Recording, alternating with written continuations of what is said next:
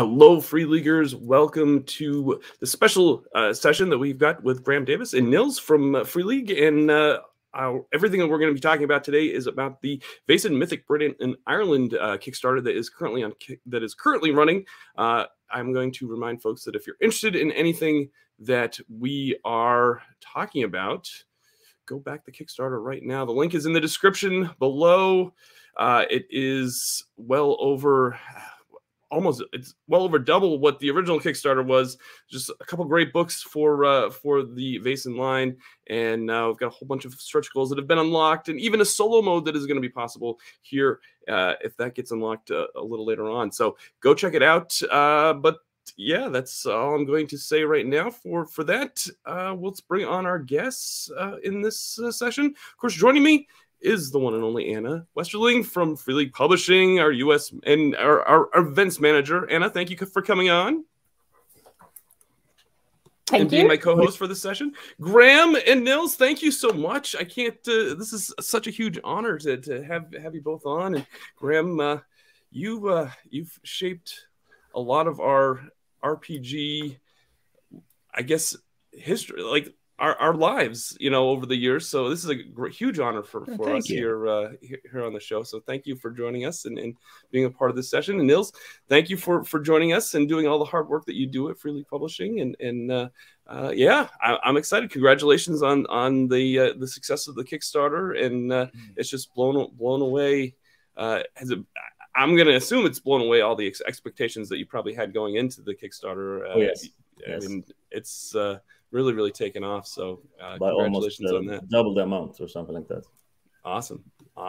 That's great.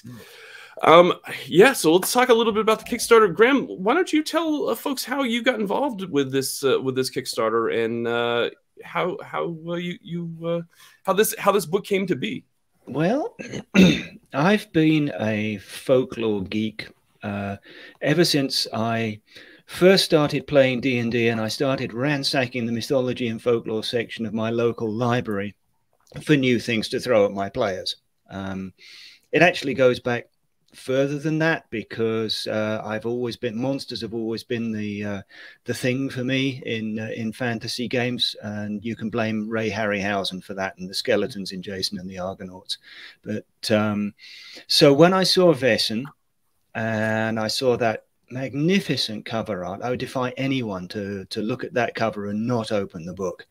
I thought immediately, this is something I have to be involved with. I have to write a Britain and Ireland source book for this game, because there's all that folklore there. This game just treats the Scandinavian folklore so nicely, and it just has to happen. So I tried to sort of tamp down my enthusiasm a little and not beg when I contacted Free League. But I got talking to Nils and Thomas, and then after that to Johan, and yeah, we all agreed that the book would be a good idea, and it looks like the Kickstarter backers agree. I would assume so. Yes, I would say yes. That's definitely the case. So this has been in the works for quite some time, from the sounds. Then this is something you've been working on for Nils. How long has this been planned? Well, I think Graeme delivered the first draft this spring. Wow, I think that's right. Yeah. So it's and there's been some back and forth, and there's been developing stuff, and we've been playtesting scenarios and so on. So it's been worked on a lot by Graeme before that as well, of course. Then we've had other people. We've done maps. I mean, the fantastic map by Francesca Bayeral took that took maybe 2 months to do. So there's been lots of stuff going on for, I would say, a year or so. Yeah, I would say so. And that's one thing we should probably point out to folks that are considering backing or have backed this Kickstarter, is that the alpha of this book is pretty much ready to go. You're going to send it out to backers right before Christmas so that they can start playing it and kind of testing it out, even before the end of the year.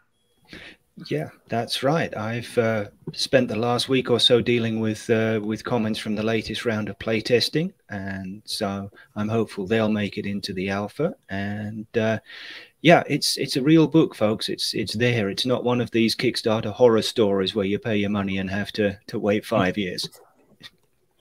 Yeah, that's always nice. It was I just actually got back from PAX Unplugged, and the amount of folks that were just really excited about Vaesen and this new Kickstarter was amazing. And so there's definitely this huge community that just loves everything that we put out for Vaesen, which is really awesome to see. Anna, did you have any questions that you would like I wanted to pose? to know what happened in Nils when the email was sent. What happened in the Free League end? Were you like, was it like happy? Had you planned before doing things like that, or was it like, oh? Yeah, we hadn't planned. I would say actually that the book comes that it's actually is happening is mostly thanks to Graeme for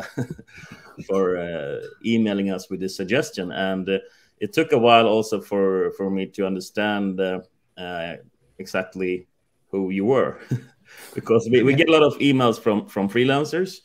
Sure, bet you do. And I have read and played the Enemy Within, so it was kind of when we realized that it was you and your connections to mythology, and when we thought about it, also we talked to Johan, and one of the actual inspirations for the Vaesen game, the original, was actually British Gothic stories, right? Also Sherlock Holmes stories as well, the Bram Stoker, everything like that. So it just felt natural to kind of go to the main source of inspiration for the second book. So yeah. And yes, to mention Johan, that's Johan Egerkrans, our awesome illustrator. Yes, I mean he's kind of Mr. Vaesen in the sense that he has created the images first and the art books, and then we created the game after that.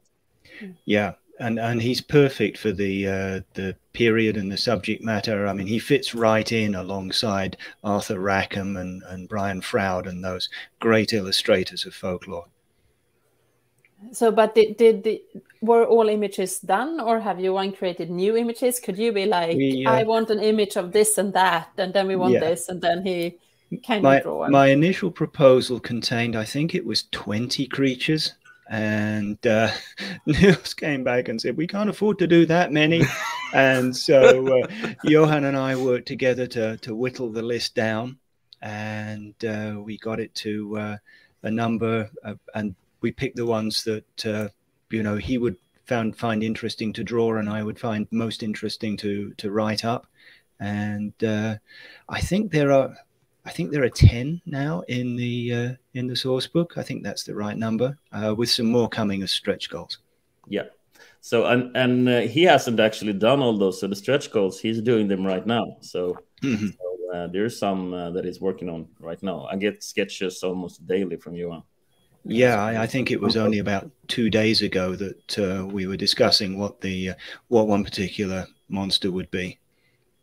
Have it been fun working together, the three of you? It sounds like you are like absolutely. 3 folklore geeks who kind of got to geek around in something you really like. I think that's probably true. Certainly, as far as Johan is concerned, I've mentioned a number of very obscure creatures from different corners of Britain and Ireland, and he's not once come back to me and said, now, what is that?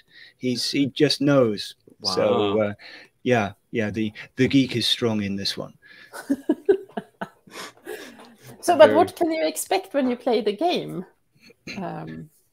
Well, from the source book, I've done a treatment of Britain and Ireland, very much in the style of the Mythic North chapter from the core book. General overview, some of the conflicts and tensions, including, tensions in Ireland, which were starting to boil up at that time, even though Ireland was still under British rule then, and the cultural and national differences between the 4 nations that made up the United Kingdom. And then I've gone on to, as I've said, I think it's 10 monsters. There are 3 mysteries in there. And basically that and the core rule book can keep you playing for some time. Each monster is treated in the same way as it is in the core rule book, so you have some adventure seeds there. And it's pretty much, well, it's everything I would expect from a British Isles source book. I tried to make sure I didn't miss anything out. Very good. Should we do some questions from the audience? Let's do some. The chat is super lively. Let's get to some of the questions that are in the chat. Good. Yeah, Alistair McGuffin asks, "Hello, Free Leaguers. Maybe not 100% on topic, but will the meta story from the Dance of Dreams be continued?" I can take that one. Sure. Yes, it will be. We're actually. I'm not sure how much I should spill the beans, but. I think we're known for spilling too many beans on this show. We actually have a campaign book that is continuing that story, but we need to do quite a lot of more work on it, and we're not sure exactly when it will be published. But yes, it will be continued, and it will be continued in a quite spectacular fashion, I would say. So, excellent. Look forward to that. Yes. Tony L asks, what were the key challenges of bringing Vaesen into a new environment? Are there other similar expansions on the table? Well, I can take the first part. Sure. And the key challenges were surprisingly few. I think partly for historical and cultural reasons. You know, we have this Northern and Western European cultural milieu where there's a lot of shared themes and tropes in folklore and fairy lore. In fact, in the source book, I do include a section on British versions of Vaesen from the core rulebook, because there's a lot of crossover and correspondence, which is not really surprising because large parts of Britain and Ireland were under Danish or Norwegian rule for several centuries, and that's found its way into the folklore. So honestly, the key challenge is, from my point of view, and this is going to sound flippant, the key challenge was deciding what not to include. Otherwise, the book would be enormous. Sure. And Graeme, what about the other question? Are similar expansions on the table? I think that's one for Niels. Oh, for Niels? Niels, yeah, yes. What about you? One. Sure. Yes, a definite yes on that one, but we haven't 100% decided exactly where we should go after this. We have some ideas. We have some quite strong leads, so we'll see. But yes, we will continue exploring. Maybe the chat can give us suggestions. Yes, that would be great. Wendy asks, hi, Graeme. I have a question about the future of the Mythic Britain and Ireland line. Is there any chance we will get a standalone mystery book, especially for the setting? Again, that's kind of a decision for Free League to make, but if it does come up, I would be delighted to write it. Yeah, I mean, I should say we haven't planned it for now, but I mean, it's obviously a astounding success, this Kickstarter, so who knows what can happen. We'll, if enough people ask for it, we might consider it. So yeah, because I outlined, I think 5 or maybe 6 mysteries, so I'm not short of ideas. There were just only 3 would fit in the book. Let's see here. Mike C asks, hello from Atlantic, Canada. You seem to be drawing from the same knowledge pool in Warhammer Fantasy Role-Playing and Vaesen. Would you discuss the differences between the two, the different mentality or goals you approach? That's a really interesting question. I guess the similarities probably are mainly because they come from, you know, the same mind here. But yeah, I've always been a fan of low power investigative role-playing over you know, minimaxing and dungeon bashing.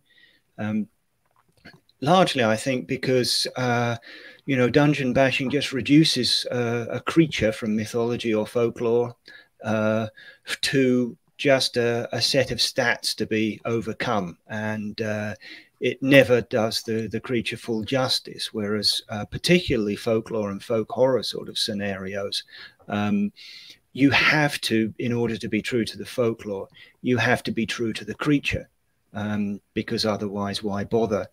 And so to that extent, both are, you know, fairly low-powered, investigative sort of things. And I've forgotten the rest of the question. Could you flash it up again? Sure. There we are. Yeah. The difference is, yeah, obviously, Vaesen is based on something from the real world.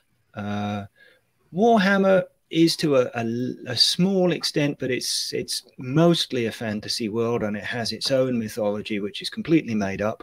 And although it occasionally borrows from from world mythology or from other fantasy worlds, and that would be the main difference. The setting of Vaesen firmly in a magical fey analog of the real world. The next question we got from, it looks like Leolin asks, can you tell us more about the new archetypes? Well, I can tell a little. They're still kind of works in progress at the moment, but obviously archetypes, you know, when I'm as a role-playing game writer, when I look at a game, I immediately start spotting things I can add. New creatures, new spells, new abilities, new character classes, archetypes. That's just the way my mind works, because I've always got one eye on what can I write for this game. And archetypes is another of those things. I mean, like character classes in other games, there's almost endless possibility for addition.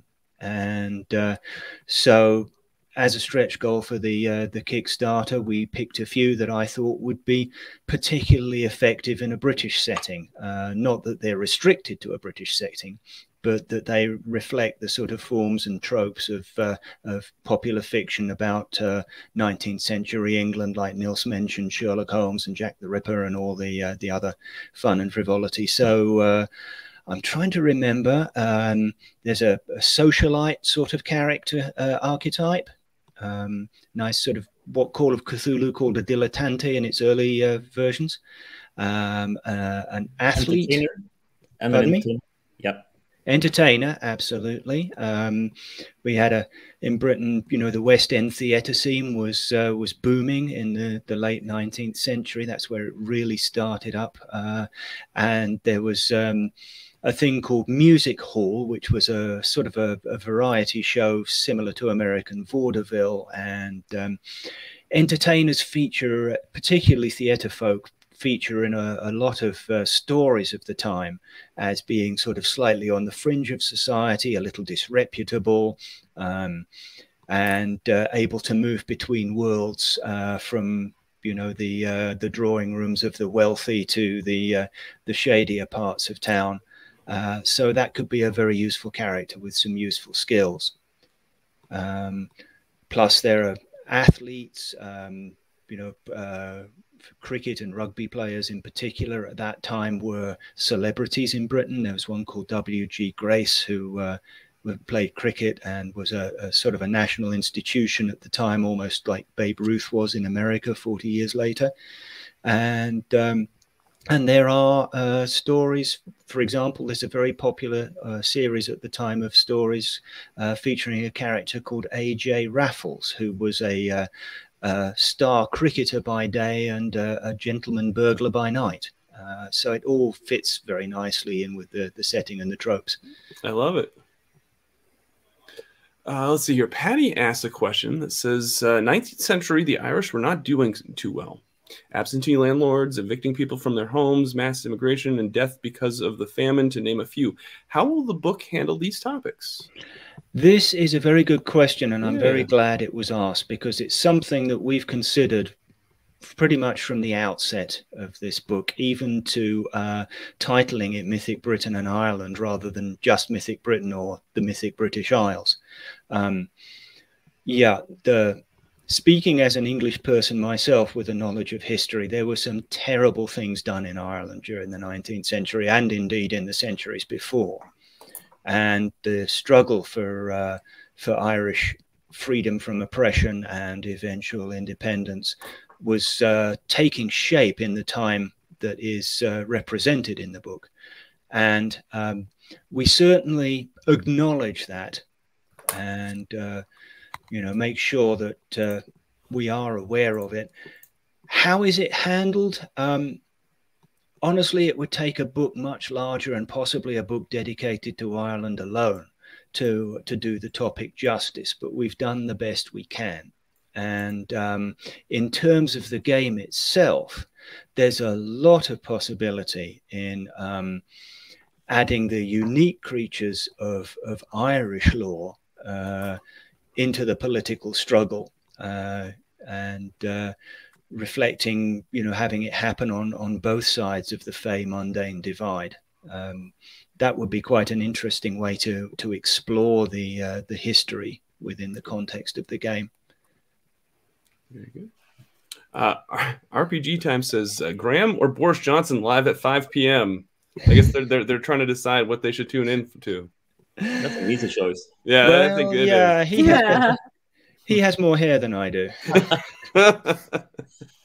Ricardo, I'm just saying.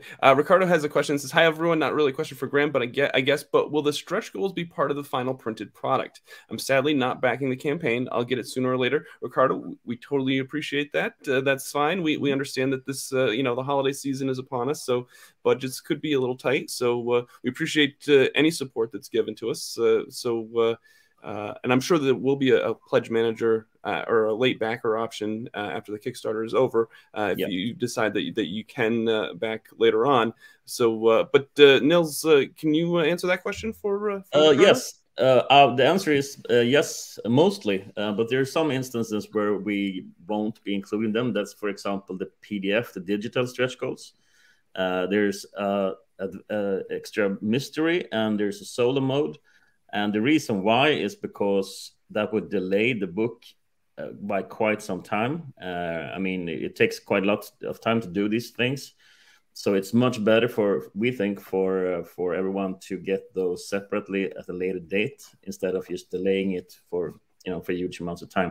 And also because that would kind of change the scope of the book, which we actually try to shy away from changing too much of the original specification of the book in a Kickstarter, because it's very easy to get carried away and add stuff, and that's fun, of course, but it could also delay and even cause huge problems for projects. So most stuff will be included. There's some others, like a soundtrack, for example, that of course will be included, but most of it will be. Graeme, are you composing the soundtrack? No, okay. No, I'm afraid I was taken out of music classes in school when my mother discovered that I could be doing extra mathematics. About stretch goals, Nils, there's been rumor that you planned all the stretch goals, so now you've been planning everything. Or has there been a tad of panic when you try to figure out new stretch goals? Definitely panic. It's funny because it seems like I've actually seen this on Discord. Some people kind of assume that we kind of have everything mapped out for a Kickstarter, and we kind of expect this to go as well every time, and that's absolutely not true. We had, of course, some stretch goals ready, but we blew through those in 1.5 days. And after that, it was a scramble for new ones. And so we started, talking to Graeme. We started talking to other people, and we asked for the solo mode the same day as we announced it.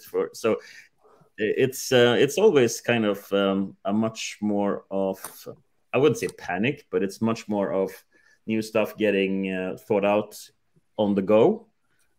Without trying to change the project too much.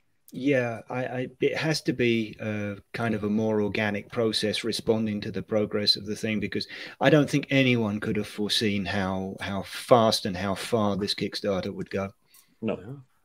Yeah. So are you still if it would go even more, which we're all hoping, of course, do you have something in your back pockets to add on more stretch goals, or will there be Christmas stretch goals panic and what should we do? Should we do this? Or Well, speaking for myself, I'm never short of ideas. Yeah. So there's always ideas and there's always stuff we can do, but there's also this kind of balance of getting the book out on time and so on. So there's always stuff we can do, but we're super careful not to overpromise and kind of delay the project. Yeah, particularly since you know, delays are a problem with printing and so on. Just times being what they are, and shipping everything. Yeah, definitely. Yeah. Bill, who I will say he's the gentleman that demanded that we have Graeme on the YouTube channel. So he's the one that enticed that got the crowds going to make sure that this session happened. I feel like I'm obligated to ask this question because, you know, he's the one that was demanding you on our show. So thank you, Bill, for yes, thank you, Bill. Question for Graeme. Hello, Graeme. Thanks for answering my other question on Discord about Annis. Question now: will the setup of the society be the same in the British Isles? It's the same but different, probably is the best way to put it. I've created a new society using historical characters such as the magician John Dee and the antiquarian William Stukeley from British history.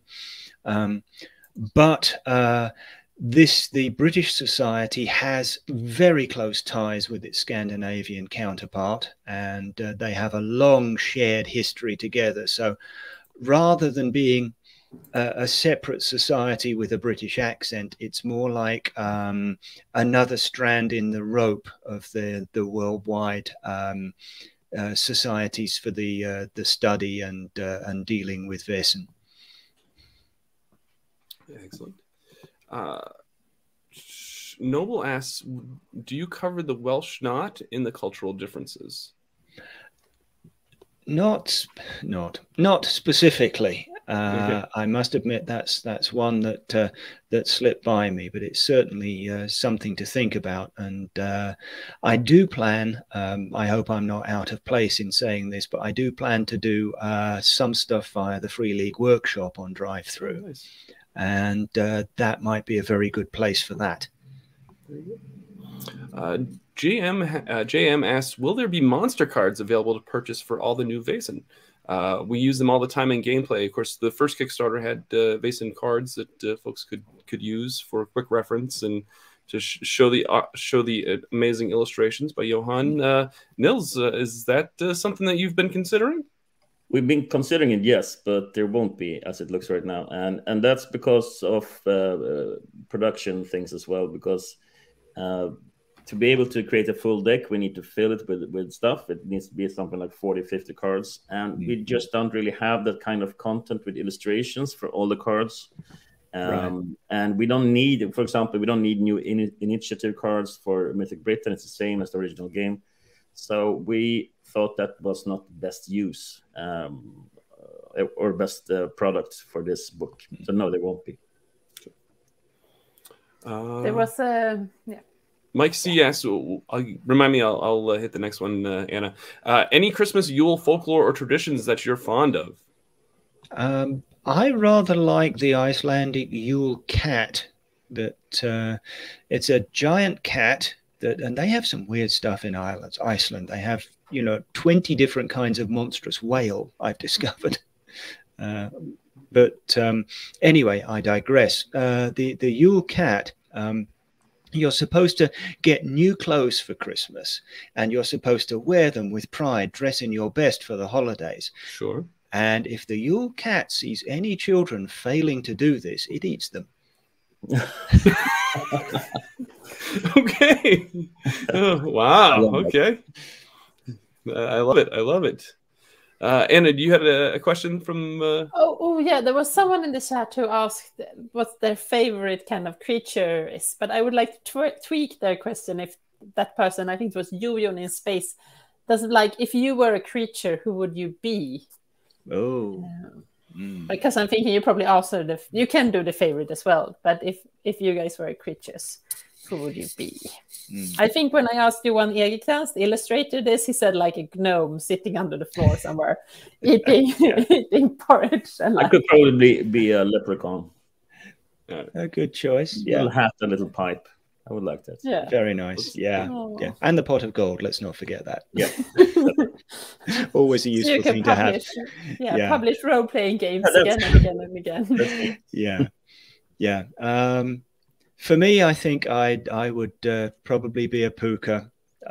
just because I could take any shape I wanted. I could be completely invisible. I could drive people absolutely crazy. It would be enormous fun. Super cool. Let's see here. Mike C also asks, with your comment about having to leave things out of this out for the size of this book, could there be another book to follow up this Mythic Britain and Ireland?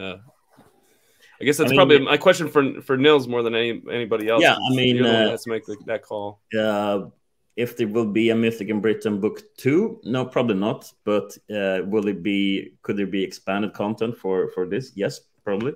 Mm-hmm. It's just a matter of finding the forums. I mean, we have the Friedrich workshop. We might do other books as well, but we won't do another book. Most likely, you should never say never. But I don't think we usually don't do the same book again. But there will. I mean, new content. Yes. Yeah, absolutely. That's it. Definitely, I plan new content, and we'll have to see in what form it comes out. Jonathan asks, what's your favorite thing that makes Britain and Ireland stand out as a unique setting in Vaesen? The variety, I think. I mean, we're dealing with 4 nations, each of them very, very distinct. Culturally, historically, linguistically, and that's reflected in the differences between their respective folklores. And there's just I've never found any other nation or geographical area with such a wide variety of Vaesen, of supernatural fey creatures, and that's the possibilities. I can't see them ever running out in those islands. So I think that makes it unique. I may be wrong. Someone may come up and say, well, what about the Japanese yokai? There are hundreds of thousands of varieties of them. Or somewhere completely unexpected. Someone might come up and say, well, in Austria, we have all these things that no one's ever heard of because it's never been put online. But for now, the thing that, other than nationalistic pride, I guess, the thing that makes the British folklore special to me is its variety and the number of different cultural traditions that are embodied in it. The Advanced Age role-playing gamers asks, when taking creatures from mythology, how do you decide what aspects of the myths to exclude from the in-game version of the creature? That's a very good question. Generally well, I'll make the distinction between myth and folklore. Mythological creatures tend to be very powerful. Often too powerful to be usable in a game unless you're playing, a real high-powered hack and slash kind of thing. So they need to be not powered down, but due attention needs to be paid to how to find ways to deal with them. If not kill them, then banish them or distract them, send them somewhere else. And with folklore, it's less of a problem, the power, but there tend to be every tale told about a certain creature tends to represent a totally different creature, and you can end up with a list of abilities if you take all of the available stories about a certain creature. You can end up with a list of abilities that can run for several pages, which is obviously quite unmanageable. So what I try to do, and this is just my approach to it, there are probably others just as valid, but what I try to do is to look at what the core essence of the creature is and which abilities represent that, get them down. And then sometimes I'll do a little text box on variants and optional powers. And, I try to represent the information as best I can while still making it manageable and presenting options. You also talked before about you and Johan choosing different creatures which to be in, and that of course must have been like choosing between your favorite children in a way. But how did you do it? Like, well, we just talked. I sent him a list, and he said, yeah, you know, sometimes he already had something in progress for a creature that would work, and sometimes he. One great example is a Scottish creature called, I'm going to pronounce this wrong, sorry, Scottish viewers, a Vaesen, I think it is. And that's a humanoid with one leg, one eye, one arm from the middle of its chest, you know, just one of everything. Oh, my word. But not a half person, but a symmetrical, you know, unipod. And Johan tried to sketch this, and he said, I just can't do this without it looking goofy. Let's do something else. So that one didn't make it in the book, for all that it's a creature I like. It's one of the first Scottish creatures I ever read deeply about. Oh, that's awesome. Because maybe, yeah. And did you also try to have like some big, some small, some sneaky, some... Oh yes, definitely. Yes, I mean we have some hags. Britain, Doug, I think it was, who commented earlier, the guy who had demanded my presence on this show. Bill, yeah, Bill. Bill. Yeah. Sorry, Bill. He mentioned we had a chat on Discord about a creature called Black Annis, who's a kind of a hag, and Britain has a plethora of different kinds of hags. Each very distinct from the other, but they're really quite powerful. I've posited that they're sort of the feminine counterparts of trolls in some stories, or ogres in some stories. Ogres, or hags, their sons are very much like ogres, and their daughters are hags like they themselves are, you know, and their husbands are strong and violent and dim-witted, and whereas they are really smart and savage and vicious. And it's crossed my mind that, you know, ogres and hags might be one species with a high degree of sexual dimorphism. And in folklore terms, ogres are pretty much the archetype of male aggression, whereas hags are the archetype of female aggression. You know, with their harsh words that become wounding spells and that sort of thing. But anyway, that was a huge digression, and I apologize. But no, I loved it. That's good. But yeah, we've got some you know, blindly violent monsters. We've got some really tricky monsters. We've got leprechauns who absolutely cannot be trusted, and we've got pukas who you never know what. You know, I could pick up this cup of tea and it could squirt water in my face and laugh at me and turn into a puka and run off. You know, so we've definitely aimed for a good variety, both in terms of gameplay and in terms of the art, and to present a good variety of images. Excellent. And if you compare it with the Scandinavian creatures, like as you said before, there are quite a lot of similarities due to shared history. But is there some creatures like totally off from the Scandinavia, maybe except the one-legged, one-armed? Right. Yeah, there are. There are quite a few. I mean, banshees are pretty famous. The screaming ghosts. They're, you know, very localized, specifically to Scotland.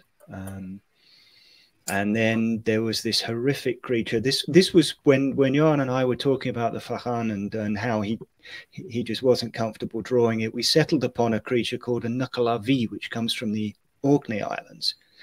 And that is it's a sort of a demonic centaur-like creature with no skin and black blood and yellow flesh, and it looks absolutely horrific, and its breath ruins the crops, and and I've never seen, I mean, that's so over the top. I've never seen anything so over the top in any world mythology or folklore I've ever encountered. Wow, and I'm like looking forward to see Johan's images of this like yellow black, like what? Absolutely. Yeah. Wow. Okay. There's a couple questions I think for Niels here, and then we're kind of running out of time here just a little bit, and I'm going to say if we didn't get to your question, we'll try to have everyone back on maybe closer to when the book is ready for release. So don't think that we're not going to get to questions later on. We will. Let's see here. Trent asks, with the solo mode, which is I think the latest batch of stretch goals that we just announced, if that's unlocked, would it work as a GM-less game with other players? So yeah, I can try and answer that, but sure. It's a hypothetical answer because it doesn't exist yet. But I would wager to say that it could be used that way, because by its nature, I mean, it does away with the GM, so you could use the same set of rules and methods with a group. I'm not sure how well it would work, but I think it should do okay. That said, I would probably say that it's preferable to run a mystery with a GM if you have several people, because the nature of solo rules is you can't really have the mystery is handled differently. You can't really discover a mystery when you don't have any secrets to discover, when you don't have anyone keeping the secret. So that's a dilemma that we're trying to solve. We'll try to solve with the solo rules, and we'll see how we do that. Hopefully, it should be usable with a group as well. Excellent. Bog Bunny asks, the books the books use U.S. English spelling, but can you ensure that for the British settings, where there are in-game materials like letters, can you use the British spellings? I have taken care to do that in writing the in-game materials. I'm kind of in a privileged position here because I'm British by birth. I lived the first half of my life in the UK and the second half in the US. So I can play both sides, if you like, and definitely with the in-game documents, which are supposedly of British provenance, they have to have the British spelling and other conventions. So I did do that in the manuscript, and as much as I could remember to do so, I called it out for the attention of the editor, saying, this is British, please don't change it. Yeah, we have small notes from Graeme in all different letters where we should keep the British spelling, and we've done that. Excellent. Yeah, I think we've mostly got caught up on all the questions that are in the chat at this point. Like I said, if we didn't get to your question, I apologize, but we'll try to have everybody back on at some point to answer more questions once the book is available for release. I'm gonna let Niels. Is there something that you would like? Would you like to say anything to the backers, to the Freely community before we sign off here? I mean, the natural thing is to say it's just a huge thank you for supporting this game and actually making the community around Vaesen. I would say is one of the most. I mean, I love that community because it's creative and it's very inclusive. There's a great Facebook group where people just share materials and so on. And to see that the game kind of expands and finds a new audience, and also finds an audience which is kind of not maybe the archetypical RPG player always. It's kind of finds new people. We have a lot of emails from people that haven't played RPGs before. They want to try this. So, I mean, I think it's fantastic. And from Freely, I would just say thank you. And I hope you like the books, actually. And let me echo that. Thank you so much for your support and enthusiasm, and I really hope you like it. I think there's so many folks that have already in the chat that are saying thank you for doing the stream. Thank you everyone for joining us and giving your time this afternoon to be a part of this, or evening, or wherever you're at in the world. Thank you so much for joining us and giving us time. And if you are excited for Vaesen and this new expansion, please hit that like button down below. That helps get this stream noticed after the fact. And if you have any questions, feel free to leave them in the comments, and we'll try to answer them as best we can.